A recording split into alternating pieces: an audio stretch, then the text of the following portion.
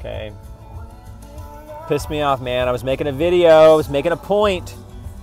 Somebody called me on my phone. Can you believe it? And you're like, okay, I mean, I'm talking. I was doing a Bible study. Let me just kind of bring you up to date. This is this guy. This is Hebrews. This is just showing you some Bible. I know you're too busy for that. Me too.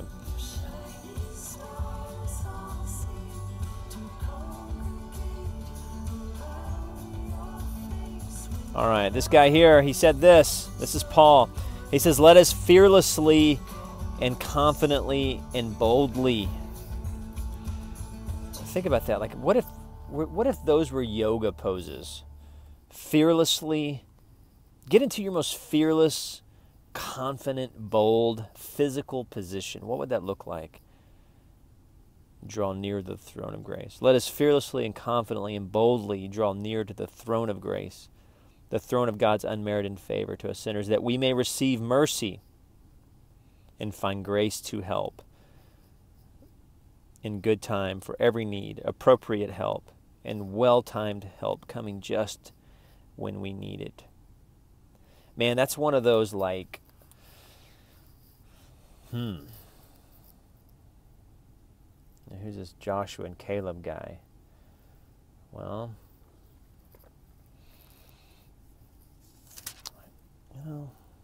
sometimes, if you kind of, I guess I gotta go talk about Joshua and Caleb. I guess I'm gonna go to, I think it's Numbers 13. You're like, Numbers what? I'm gonna show you. It's Numbers 13. Some grasshopper talk. See, this is how most people, there's not a lot of, this is in the book of Numbers. Basically, Israel's in a kind of a hard time, and they're like, dude, who's going to feed us? Let's go back to jail. Let's go back to prison. Let's go back to Pharaoh. And God's like, no, move forward. Keep moving forward. And Numbers 14 says, he goes, verse 31 says, but his fellow scout says, we are not able to go up against the people. I mean, they're basically bringing an evil report. Has anybody ever brought an evil report against you, or a report of doubt, report of like, oh my goodness, you should see his shit on YouTube. He's talking about Jesus. He's evil. And then he's like, you know what? See, isn't it better for us to go back to Egypt? And Egypt's a metaphor, guys. And so we kind of break it open a little bit. Is God's people were in bondage, and then he's moving them out. And he's moving them out in like the real world stuff. Like, this isn't like reality TV stuff wherever all these problems are solved in like 18 minutes, and it's not like that. I mean, this is the story of Israel being moved out of bondage. And what's interesting is that they keep wanting to go back to it. They keep wanting to go back to it. Why? Why do they want to go back to it? Because they simply want to. And they're like, oh, remember when we had the good, it's like, isn't it interesting how it's always easy to go back? Like, go back to the old relationship that didn't work, to go back to the old religion that didn't work, to go back to the old. It's so easy to go back. That's why most people do it. But to move forward. And maybe you're the only one in your family that's going to move forward. It could be, you pick your poison. Maybe you're going to be the first one in your family to do something. And your family sometimes is, and you'll see that theme where God will sometimes separate you from your family even early. In fact, if you really want to get biblical, you'll see where God separates boys from their families really early to kind of almost consecrate them. You kind of, all right, this one right here, don't get me on that stuff and how God will work through things like that. But Mark 8, I'm going to close on this. I'm going to try to make these brief because, I know the thing about this medium of YouTube is short attention spans. And I'm the same way. I mean, who wants to watch a long video,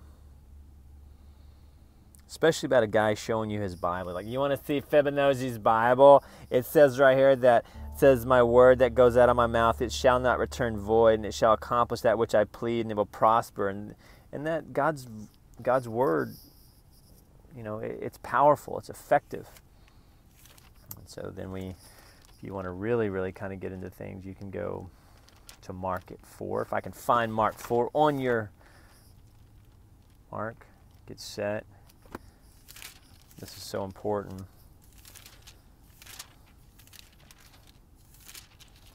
Because this is a process or a pattern that I highly recommend that you kind of get familiar with. The sower sows the word. See it? Sower sows the word. He's just hanging out there whistling. He's just sowing. And then something happens as Satan comes at once by force to take the message. And some of that seed goes different places. Some of these guys, they fall in hearts that are offended, indignant, resentful. People just like me. There they are. Boom. Blindness. Then there's another group of people. The other group of people says the cares and the anxieties of the world will suffocate the word. So see the process here? So this happens, and then this happens, and then it falls on your heart of resentment. And this is why indignancy and resentments and angers need to be, that's why they're so important. And then you can go to Vegas, dude. This is where everybody wants to be, if they want to be really honest. They want to be fat, happy Vegas, holla. But their word is suffocated. And with that word, the word of God is out of their life. And so they're just running on, they're self-propelled, basically. Then when shit happens, they don't know this, that God is victorious over the world. And that we're supposed to live in God and dwell. And that as we dwell, that there's something about dwelling in God that's important.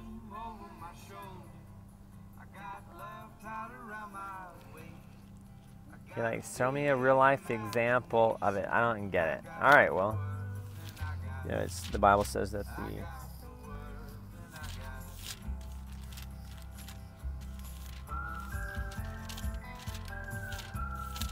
Hebrews 13.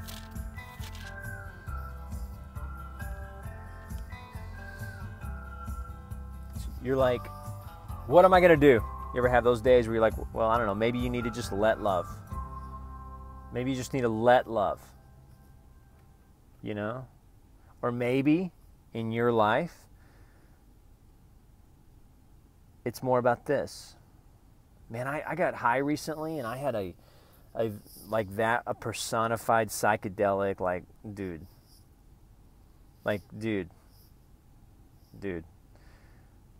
Man, if we would maybe I should start like a cannabis ayahuasca mushroom church, filing federally protected statuses of religion and bringing ayahuasca, shrooms, and cannabis, and basically, I don't know, what should I call it? The Deuteronomy 4:24, or how about the 4:20? I wonder if people would know. No, you're like, God's a consuming fire. Well, yes, and once I got high, like, when was it? I think it was yesterday morning. Man, and I had dude, we don't understand. Like, dude, this is supreme, like, anyway. And that supreme says things like this. For God himself says, I will not. And then he even starts repeating himself. He starts saying the same thing.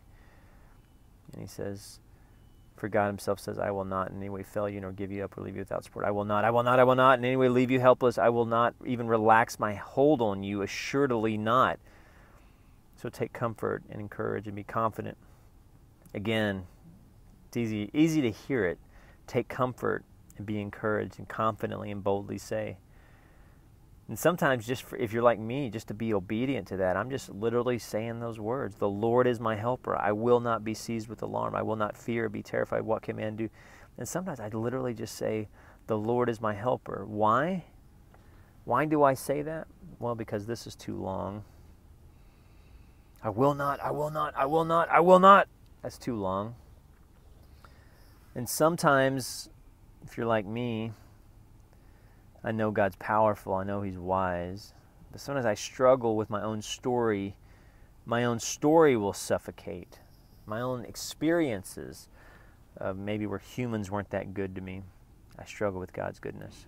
But man, I understand God's power, His wisdom. Man, will He be good to Jonathan? So I have to kind of go old school, guys. The Lord is my helper. I will not, I will not, I will not relax my hold. I will surely not. And I do that because the Bible says that the Word is alive. It's self-fulfilling. It's active, and it doesn't return void. And sometimes you just got to do silly things. Here it says, because of faith, also Sarah received physical power to conceive a child. I mean, Sarah got busy. I mean, dude, sometimes faith means you fucking. It's because of faith, Sarah herself received physical power to conceive a child, even when she was long past the age, because she considered God, who had given her the promise, to be reliable and trustworthy to His word. Man, there's so much in there. And you know, the first thing, if you're like me, you're going to hear that, you're going to be all self-condemnational. You'll be like, you know, there's so much I need. No, be nice, be gentle with yourself, be compassionate. Find something in here and just let love. Maybe there's something in here that you're like, you know what, I'm going to do it. Fibonacci's right. I'm going to say the Lord is my helper. I'm going to... I guess God is trustworthy and reliable to His word. Okay. I'll believe that. He will not, He will not, He will not, He will not let me down. All right, you guys be good. Email me. This song, this, really?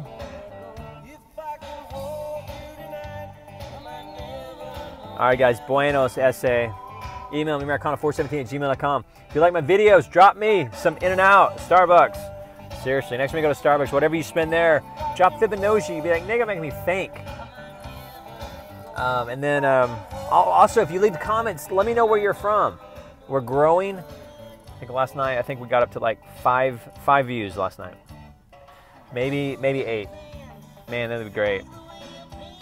Oh yeah, you know, and I was watching Joe Rogan's stuff, and of course he had somebody on there, and he had like 19.2 million followers. That Bilzerian guy. I love Joe Rogan. Man, that made me like so discouraged. You know, like 19.2. So I guess I'm gonna. You know what? I should do like a Fibonacci Dan Bilzerian. You know, where basically you have naked chicks and guns. I don't really like guns. I should do like Solomon's Temple. You know, basically we just talk about the wisdom of God with naked women. That's what we should do. Fibonacci's Solomon Temple. Kind of copy it. Maybe I can get up to like 5 million views. You're like, oh my goodness, here's a naked girl just like Solomon had in his palace because he pursued the Lord. And he likes wisdom, and wisdom is good. And sometimes wisdom makes you open books, and you need to read more books and turn off Fox News and all that bullshit like that. You're like, oh my goodness, I can't believe you just said it.